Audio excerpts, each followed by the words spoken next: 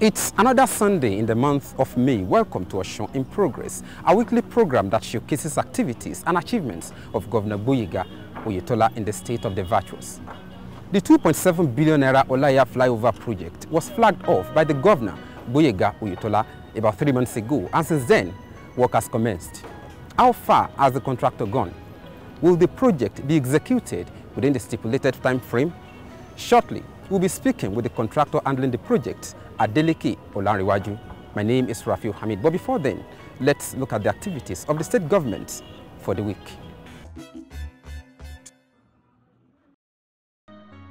The food support scheme of the state government for the month of May was flagged off about 10 days ago by Secretary to the state government, Prince Wole Oyebamiji.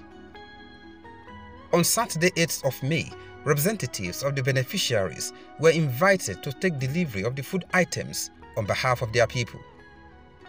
The food items were distributed to both the indigenes and non-indigenes residing in the state.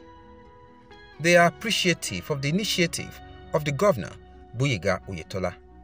Let's say this is first time in history when I did in this state, since when they started this democracy. There's no any governor that did what this man have done.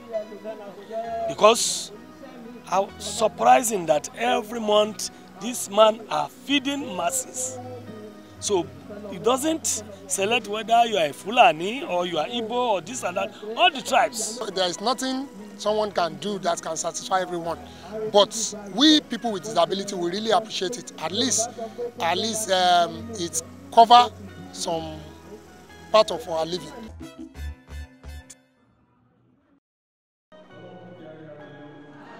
On Tuesday, the civic engagement program of the state government was held in Ikire, in Iriwole local government area of Osun State.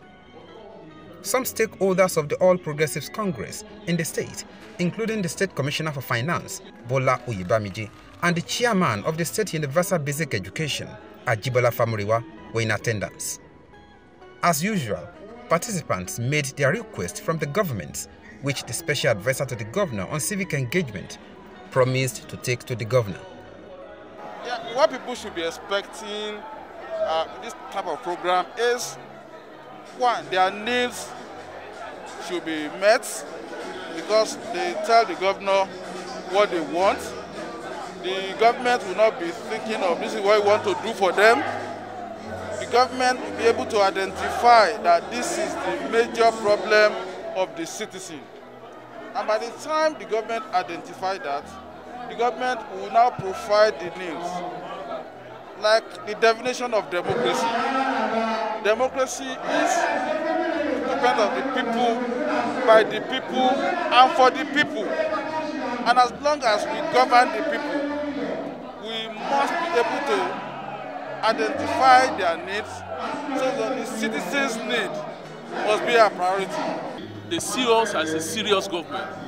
They see us as a government that is accessible. They see us as a government that is taking the policy and programs of this administration to the grassroots, to the doorstep of the people. We made people to be part of this government. We made them as a stakeholder. We run government together. So they see it as their government, and we all see it as our government. And all at their request, the governor have been doing with the ambit of the resources, although we have a scarce, limited resources in the state of Osun. But within that resources, the governor has been doing well, the government has been doing well in order to satisfy our people.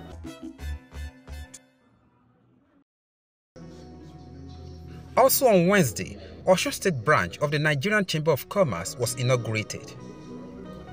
The Director General of the Nigerian American Chamber of Commerce, Shola Obadimu, said at the inauguration that the effort is to improve small and medium-scale enterprises in the state. The state of Osun, incidentally, is a very unique state within the body politic of Nigeria. As I said before, we already have 8 chapters of the chamber across Nigeria. And within the southwest, we have Ogun State, Oyo State, and this will be the 3rd one, apart from national headquarters in Lagos. Osun State, what I'm saying is unique is it has a blend of everything. Agric, significant agric activity, then the mining sector that we cannot deny that is prevalent here. And then, of course, commercial activities within the state, you know, the activities of even the Jejans of old. So it is very critical for a state like this to key into the export potentials of this country because of these activities, so that people that are outside this country, the Americans in this case, can realize the benefits of products and services that are coming from a state like this.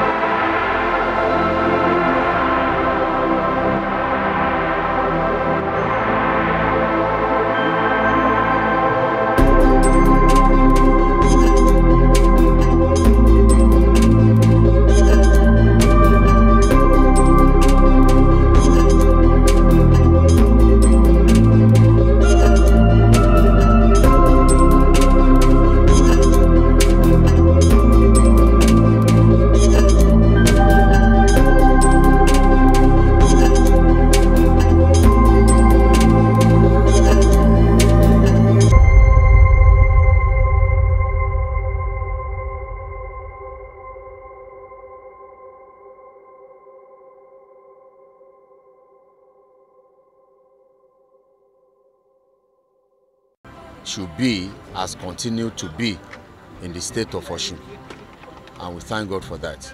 The purpose of having a good governance is for people to allow that governance to prevail and to continue.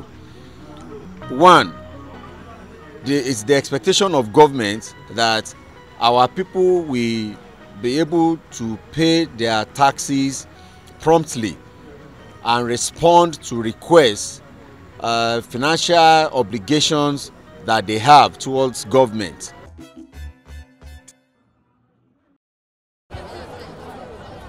On Thursday, Muslims in the state observed the 2 Rakat prayers marking the end of Ramadan at different praying grounds across the state. At the central Eid in Osogbo, the state capital, the 2 Rakat prayers was led by the chief imam of Osogbo land, Alhaji Musa Animasham. The governor was represented by the Commissioner for Finance, Bola Oyebamiji. Bola Oyebamiji encouraged Muslim faithful to let the lessons learned throughout the month of Ramadan reflect in their lives. The significance of Ramadan is very important.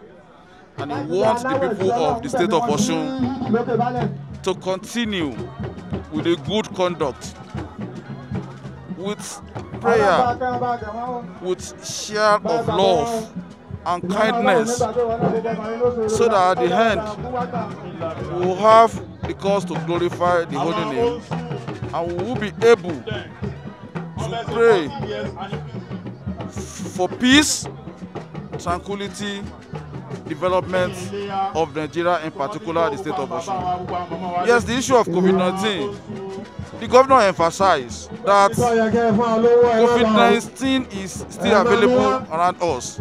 That is important that we observe the protocol of COVID-19. That it's important for us to recognize that health is wealth. So very important for us to continue with the protocol. We are not going to tolerate any act of lawlessness, crime and criminalities in this place. So they should either change their mind, they should repent, or move out of the state completely. Otherwise, it will be very tough for them this time around.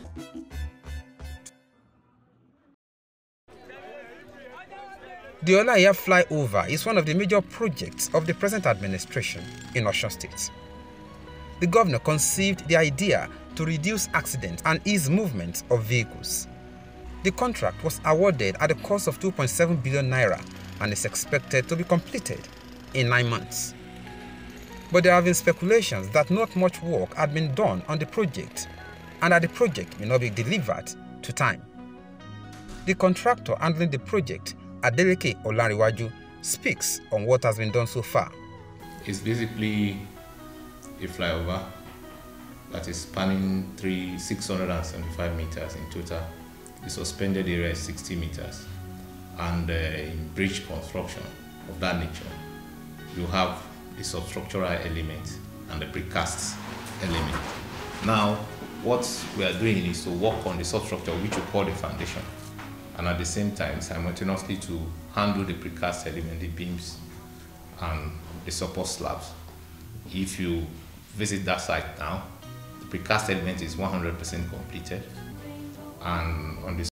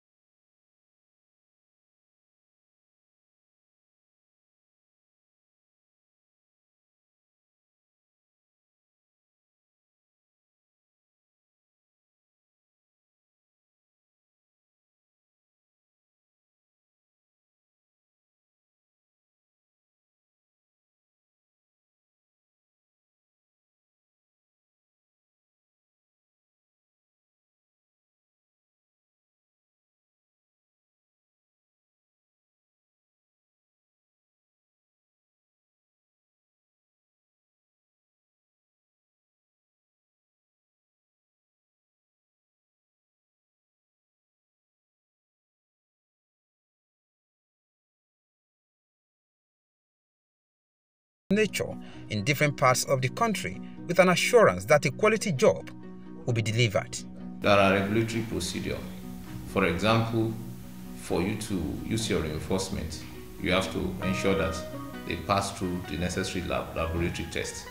The reinforcement were tested. We were in the University of Lagos State Material Testing Center, then Osun State University. Then we'll have the manufacturer certificate. What you actually need for a reinforcement of that nature is just 2 levels of certification, but we got 4.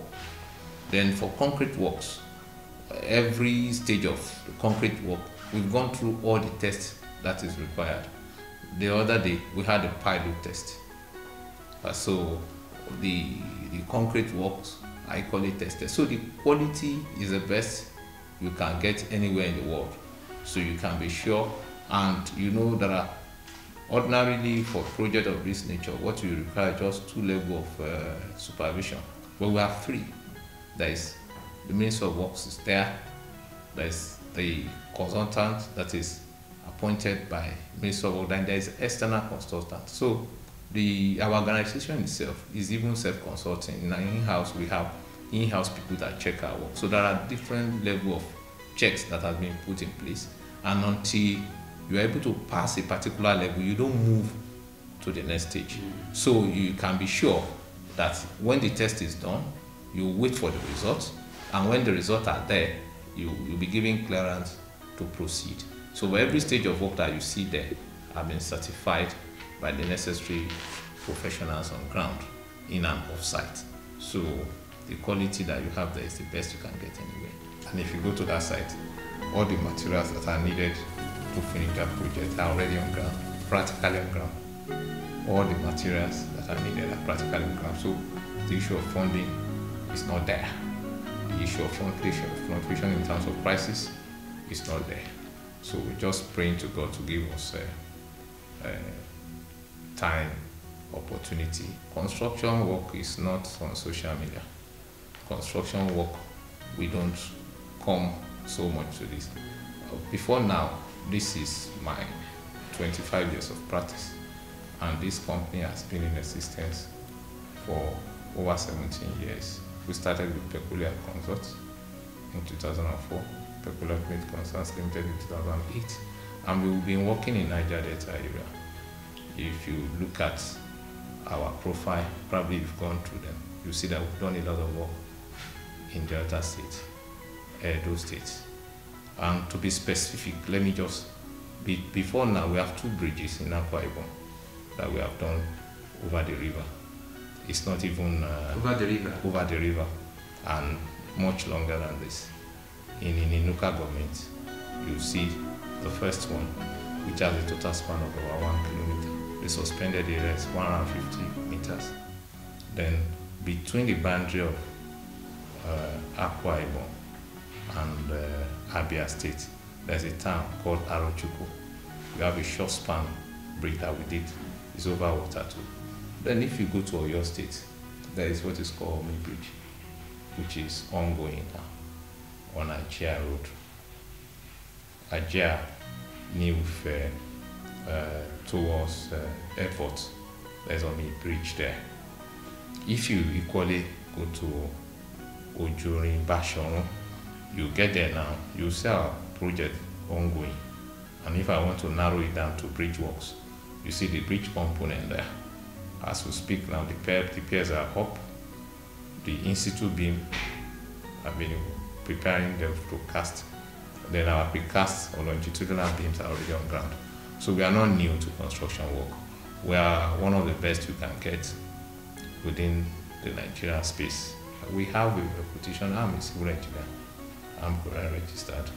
We have a reputation of combining speed, finance, and quality, which is very rare.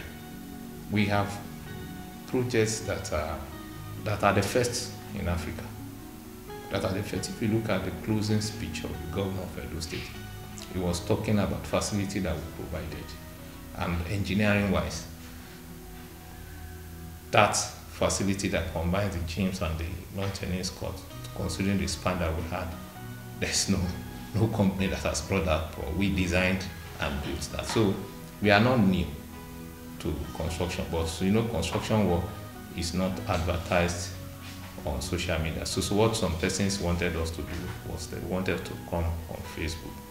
You can come on Facebook this time. The platform which you want to advertise your program, per product, is going to be determined by the type of product we are selling. So for those of our clients, we are getting to the people that want to buy our products. So that is why, as we speak now, we are working in 6 states of the Federation. So if some person says, I don't know of any indigenous company in Nigeria that is doing as much volume as we are doing presently, there is none. If you know it, just tell me. You know that during COVID, even here in Osun, between February and November, we delivered 54 kilometers of road, which some of them have been commissioned. They are 100% completed. So for somebody to be asking where have we worked before, is to say that probably the person doesn't live in Osun State. Because if you live in Osun State, probably you will have gone to Aliko, you will have seen what we did there. You will have gone to Ede, Ejigbo, Ara, and you have seen the 22-kilometer road. Probably you will have been in Moro, Ife, Ashipa. You will have seen about 10.1 kilometer road. Probably you will have been to Igbajo. That road has been abandoned for over 20 years. 13.1 kilometer of road. That's a hilly place there that looks insurmountable, that you can only conquer if you have the grace and the technology. So for us, what we are doing is at international level. And you know, not only are we doing bridges, construction, we are into sports, as I mentioned earlier to you. Development of stadia. If you go to Osogbo now, we are building sports academy there. It's not football academy, it's sports academy. So for people that don't know, they might not know us because they are not into that business. If I ask you now, how many, for you to name companies that produce aircraft, probably you won't know. And if Osun State is to hire somebody that will do aircraft now, aircraft manufacturing, and they mention a name, you say it's not a household name. So they are not into that business. They will not know. For those that are into construction, they wouldn't say we are not there. In fact, let me say with all sense of humility that we are the best in the country for now. It is the expectation of residents that the project will be completed to time. That's our package for today. Join us next Sunday, same time, for another edition of Osun in Progress. On behalf of the coordinator, who doubles as State Commissioner for Information and Civic Orientation, Funke Egbemande, and the entire production crew, my name is Rafiu Hamid saying, do have a great week ahead.